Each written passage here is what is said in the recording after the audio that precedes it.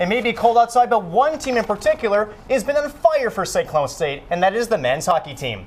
This weekend, the squad looked to remain red hot as they welcome the University of Minnesota Duluth to Herb Brooks National Hockey Center. The Husky wrestling team will kick off their NSIC season tonight as they welcome Southwest Minnesota State University to St. Cloud. And it may only be October for some, but the St. Cloud State alumni have their sights set on the Winter Olympics in February. The men's hockey team will look to continue their winning ways this weekend as they travel south to take on the University of Nebraska-Omaha. This weekend will mark the first of 2 series meetings between the clubs this season, with the Huskies coming into the weekend ranked number 2 in the country. The Huskies split the 2 games with the Mavericks last year and are coming off a weekend sweep against Colorado College. The Cardinal and Black are led by top scorer Jimmy Schultz, who has 16 points so far this season. Face-off for Game 1 in Omaha is scheduled for 7 p.m. And I'm pleased to be joined now by Husky football play-by-play Hans Bristol. Hans, thanks for joining me tonight. Nick, thanks for having me. Talk a little bit football now. Of course, the football season coming to a close. Now, what has stood out to you about this team on both sides of the ball?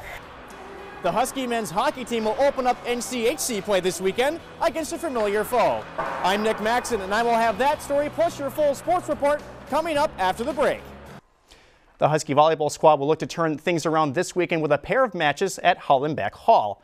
And tonight's leader of the pack, we tip our hats to the goalies on the men's hockey team. They helped the Huskies sweep Minnesota Duluth this past weekend, and we start off with Jeff Smith. The men's hockey team continues to look for their success, welcoming a familiar foe to St. Cloud State just this weekend. The men's basketball team will open NSIC play this weekend as they traveled to northern Minnesota to take on 2 familiar opponents. The alumni may be looking for Olympic gold, but the current Husky squad will be looking to continue their chase for their own hardware. The Husky football team will travel to the Iron Range tonight in hopes of bringing back their 4th win of the season and a dog bone. The rival battle for the bone game against the University of Minnesota Duluth tonight will mark the 50th meeting between the 2 clubs. A tradition that started back in 1933, head coach Scott Underwood believes that the team's recent confidence will be a key to taking down a familiar foe. It has a lot to do. It's a boxing match. You try to feel it out a little bit. I think the key thing for us is that, now that we have some confidence, certainly, hopefully, with our receiver core and our quarterback, and and then certainly our running back crew is getting a little bit better.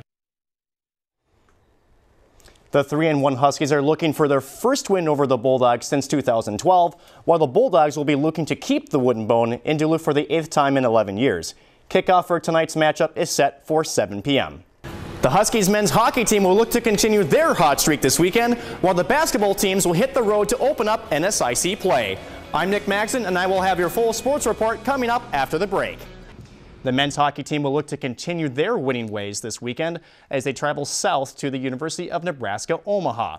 This weekend will mark the first of 2 series meetings between the clubs this season, with the Huskies come into the weekend ranked number 2 in the country. The Huskies split the 2 games with the Mavericks last year and are coming off a weekend sweep against the Colorado College Tigers.